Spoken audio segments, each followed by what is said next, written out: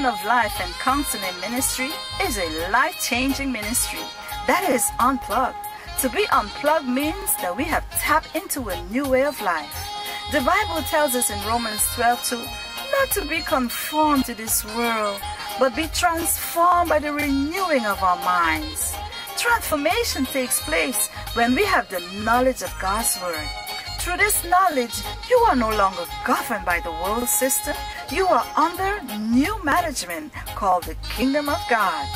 Through this kingdom, God has given us everything we need, independent of what is happening in this world.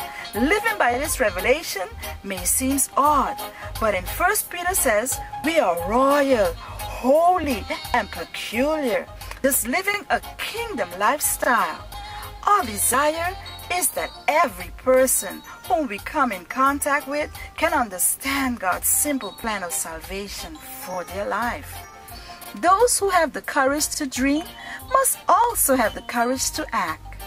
Vision without action is a daydream. Action without vision is a nightmare. Glorious vision combined with decisive action can change the world.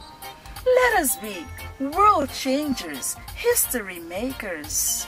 Fountain of Life Ministry would like to tell you today to reposition yourself, arise to a new life, a new beginning with God. Arise and shine, for the kingdom of God is at hand.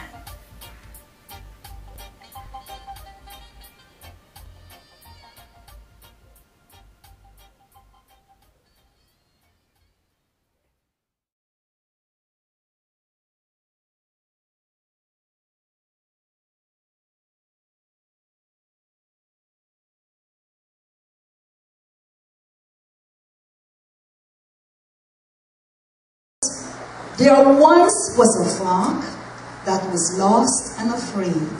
It wandered around without direction for days.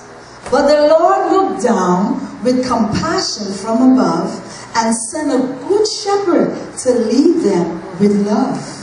The shepherd was kind, loving, and wise, and he cherished his whole flock, no matter the color or the size. Though the shepherd was quiet, humble, and meek, every ear listened whenever he would speak. He would show them the way to walk in the light, and he prayed every day for God to give them true sight. He taught them about the blood of the Lamb and about the Creator, the great I am. They flourished and they grew through the knowledge they gained about the Savior from above, who lived without blemish or stain. The flock was so thankful for the Lord above for sending a wise leader who was so full of love. Amen. Congratulations. Hallelujah. Congratulations. On behalf of Fountain of Life Ministry, let me tell you something, it's not easy. If it was my choice, my will, I would never be a pastor. It's not an easy task. It's not an easy task. As the sister said, you gotta lead the goats. Some are goats, some are sheep. Some are not easy to deal with because everyone has their character, their personality. They get misunderstanding, amen? But thanks be to God that he gave us that wisdom so that we can deal with different people, amen? Because it's not easy to mix a black cat and a white cat together. They're going to fight, yeah? It's not easy to put a dog and a cat together. But to God be the glory. What he put together, no man. So you being here as a member of New Light Tabernacle, New Deliverance Center, is not by accident. It was an ordained thing. This is an ordination, an ordain that God placed this man of God over your life. Do not take it for granted. It is very, very good. The pastor's appreciation. I wish all churches could do this. Wow. Yes. Because we as pastors go through some stuff. Yes. You might shake your head, but been there, done there. And we're still going through. Because it's not easy to deal with people in general. It's not easy. When you got to teach them, you got to guide them. Some would say yes and no. And when it's time to become what they have to become, then they abort everything that you teach them. You see, so it's important in the ministry to see your fruits. The fruits of your labor. And you have lived. God has spared your life to such a day and time to see the fruits of your labor. And I give God thanks for that. Because you've endured. You've held on strong. Because you have that Abraham anointing over you. Amen. But you can't do it alone. You need intercessors. You need the prayer warriors. Because together we stand. Amen. When everyone comes together in prayer, we can chase 1,000. Amen. And we always have to pray and intercede for our pastors. Because there's a scripture in the Bible taken from Romans 13. If you open it a minute, Romans 13.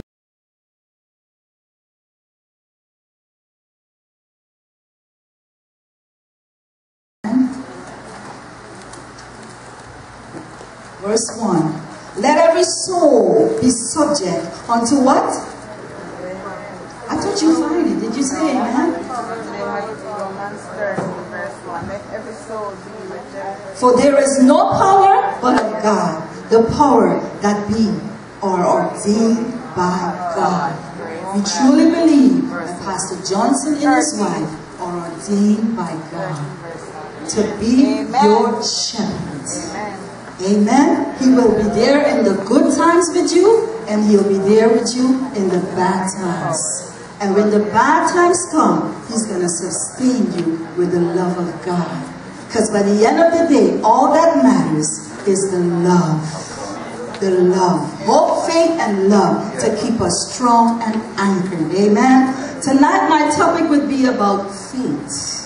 Because I feel it's needed to speak on that topic. The Bible says in Hebrews 12, faith is the substance of things. And it's an evidence of something we're not seeing. And I can see it. Because the Bible says those he predestined are those he justified. Those he justified are those he glorified. There is a process for that glorification. It's not going to happen overnight. It takes sacrifices. Hallelujah. The Bible says, be not anxious, but by prayer and supplication, let your requests be known. Because God wants to bless you. God wants to anoint you. God wants to give you 100-fold. Amen. But there are obstacles in your way many times, and that obstacle could be sin. And God wants to forgive each and every one of our sins tonight, if we allow him to forgive us our sins. And then you'll notice the cleansing is going to come. The cleansing is going to come. The washing in the blood is going to come. Because once the washing in the blood comes, hallelujah, you will be complete and whole. You will be spotless. Amen. You will be white as snow. Because he would be straight to move mountains. Many times we ask God for a lot of things and he delayed in giving us. Why? Why? It might not be the right timing. Are you ready for what God is about to give you? Can you take the pressure? Can you take it? Because remember, it's a preparation that you've got to able to go through. So tonight, God wants to activate your faith tonight. I don't know what is your problem. Maybe it's some health. Maybe it's a financial issue. Maybe it's a job issue. Maybe it's paperwork. Whatever issue it is. We bring it to the cross. We bring it to our healer tonight. We bring it to our deliverer tonight. We bring it to the lily of the valley, the bright and morning star. We bring it to the lamb that take away the sins of the world. We bring it to the Lion of Judah. Why? Because he is our shield and buckler. He is a rock that is higher than us. He is our refuge and our strength. Yes, sir. Who but Jesus? So we have to humble ourselves as little children. And He will exalt us in due time. You must always say in yourself, Lord, not my will, but yours be done. Even Jesus said that the day on the cross. Said if it was for Him, remove this cup. Remove it. But not His will. See, once you become a Christian, the devil stops at nothing. Because he's seeking for whom he may devour. He will tempt you 24/7. He will do all things to get your attention.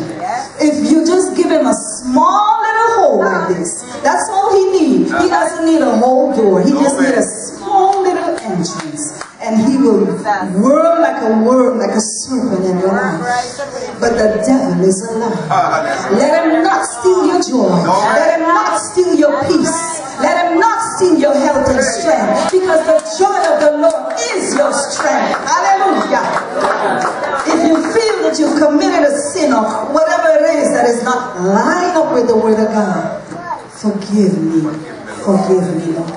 You have to be able to ask God for forgiveness.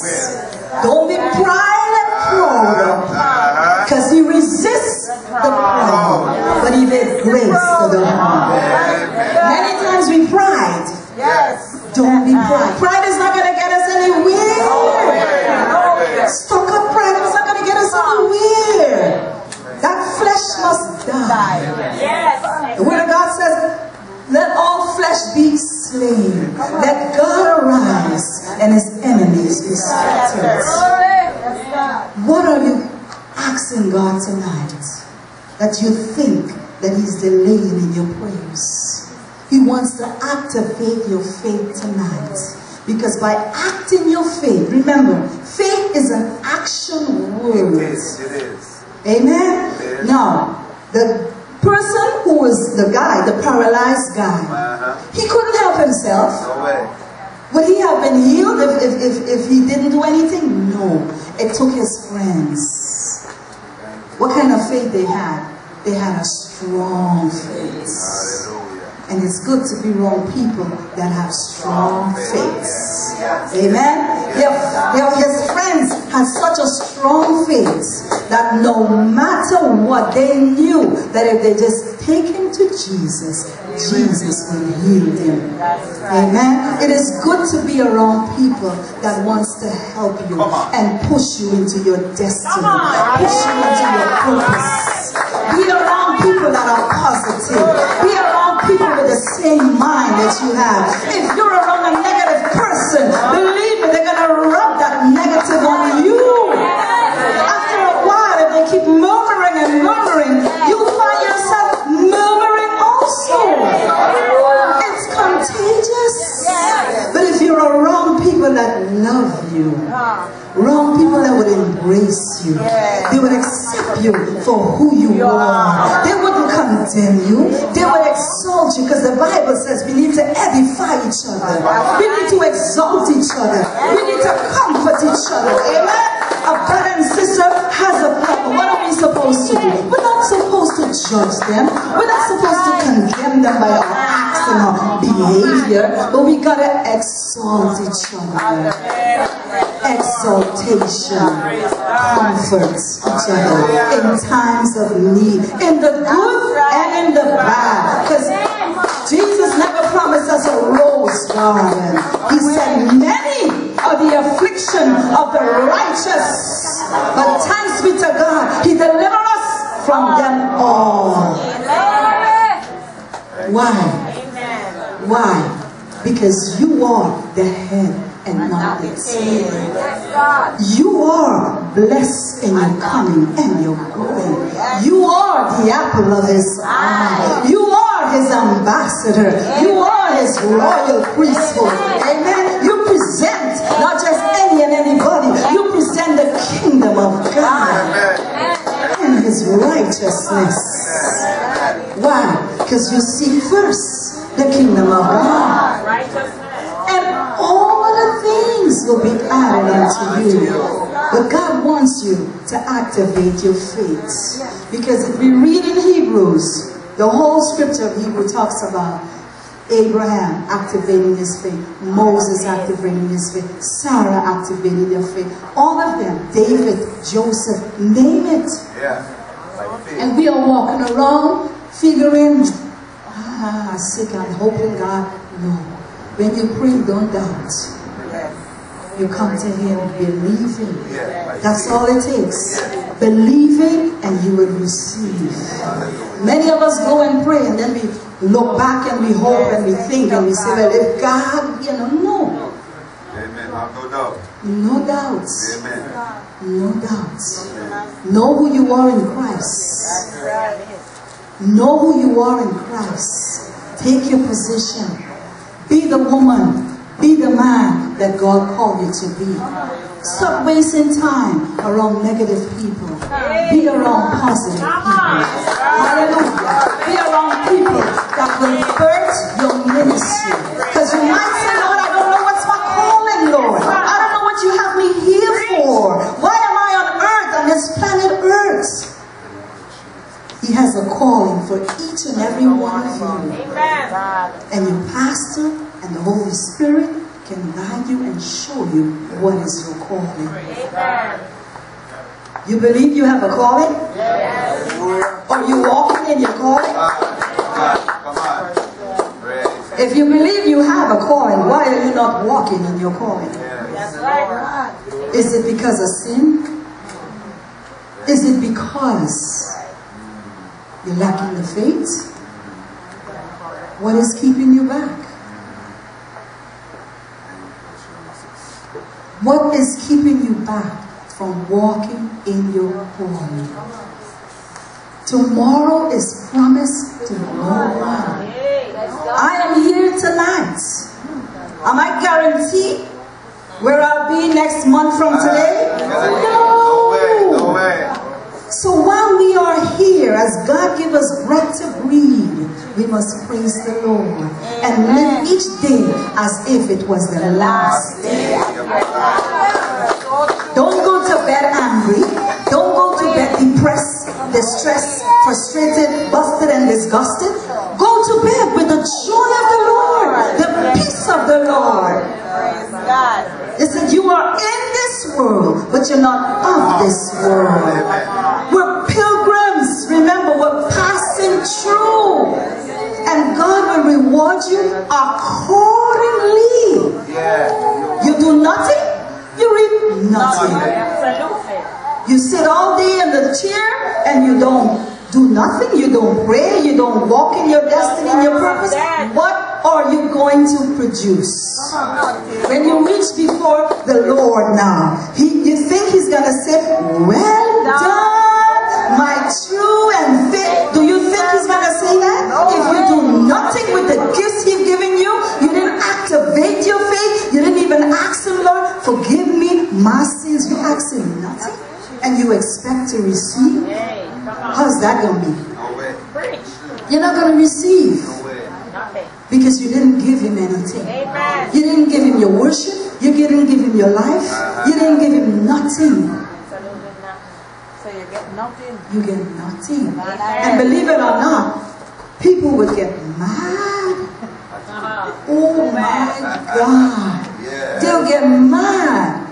You know, they sow nothing, but they want to reap a harvest. And those who sow and reap a harvest, they're upset with them. They're mad. Mad. I don't know, the enviness coming or the jealousy coming. Why you envy me? Why you jealous me? Because what God gives me, He can give also to you. And if you begin to sow, you will reap your harvest too. Because God is no respecter of person. It don't matter your color, your race, your age. It's like cancer. Cancer don't respect who you are. Babies get cancer. At any age you get cancer. Don't matter. It's not to say, well, when I reach 52, then I have the highest risk. I can get it at any age. Cancer is no respecter of person.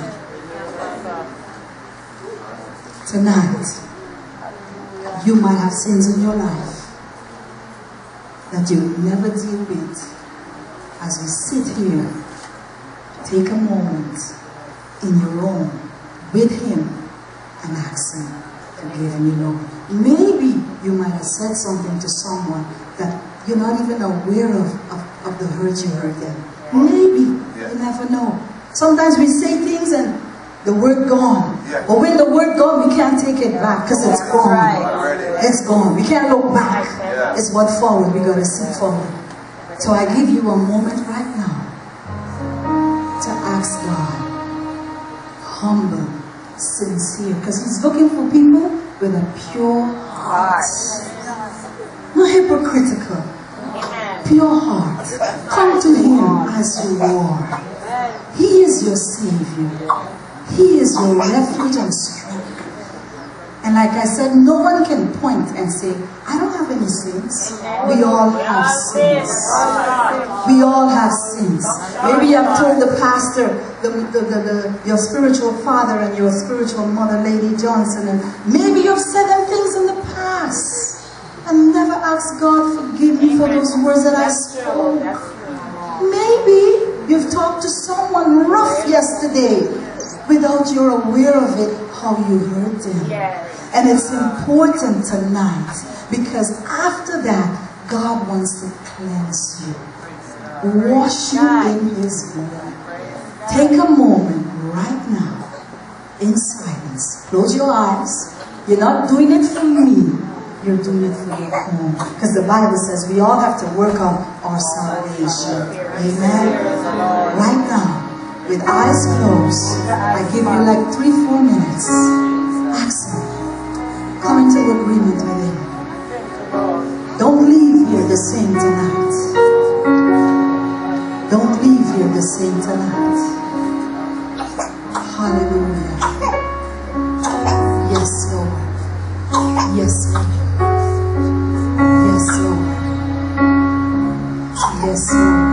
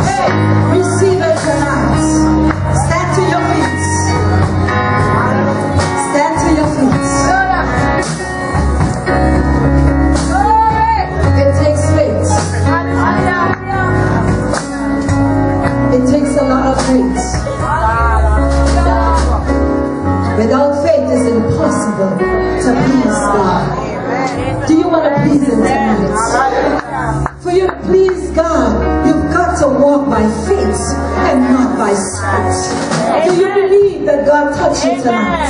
Do you believe that God wants to activate your